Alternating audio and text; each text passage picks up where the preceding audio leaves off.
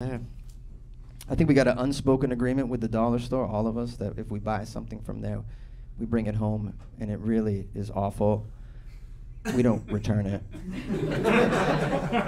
You're like, that's on me.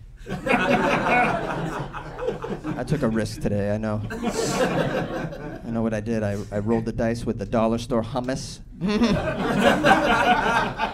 And then when I get it home and it's not really hummus, I'm gonna be surprised. It's dollar store hummus, man. I should have known they spelled it with one M. What do I? But we don't return. I don't bring it back. Like, give me my dollar back. I'm not a sociopath. No, I just feed it to the dog and hope it lives and go about my life.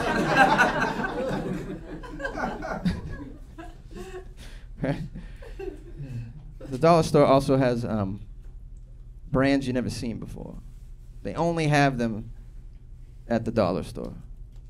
You know, like, I saw the other day that you're not gonna believe this. They got a pregnancy test there called "Pregnant or Nah."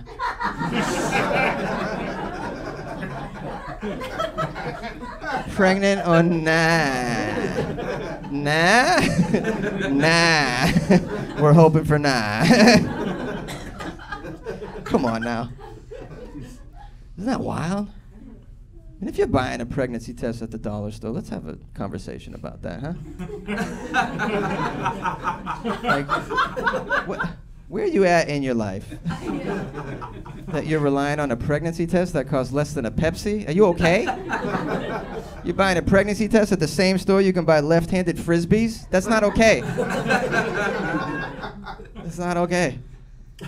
And if you also buy your condoms at the dollar store, don't even bother with pregnant or nah. You're pregnant. Do